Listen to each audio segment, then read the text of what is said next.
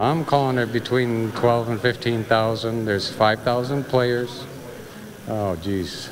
300 referees, 200 college coaches. And all this rain in the middle of June is still not enough to stop them. The 2019 U.S. Youth Soccer Midwest Regional Championship kicks off tomorrow morning at the Saginaw Township Soccer Complex on McCarty Road. Timo Jacks with the association says he thinks all 22 fields will be just fine. The fields are tough. They can handle it.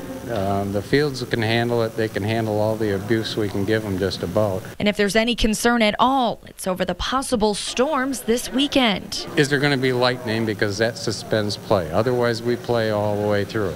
And of course, parking accommodations for the thousands of people headed to Saginaw. He worries the weather could create a muddy mess. We're parking at Valley Lutheran. We're parking at the Greek Orthodox Church. We got parking places in the grass. Now, if things get really bad here in the grassy parking areas, Timo tells us they're going to have tons of people on site rerouting drivers. We'll just redirect the people with their parking passes that they already have to the new spot. We've made provisions for some blacktop down at AT&T and Morley and some other places if we need to move cars. He says the event will go on rain or shine. Bring your umbrella, I suppose, the way it's going right now. In Saginaw Township, Kate Nadolski, W1EM, TV5.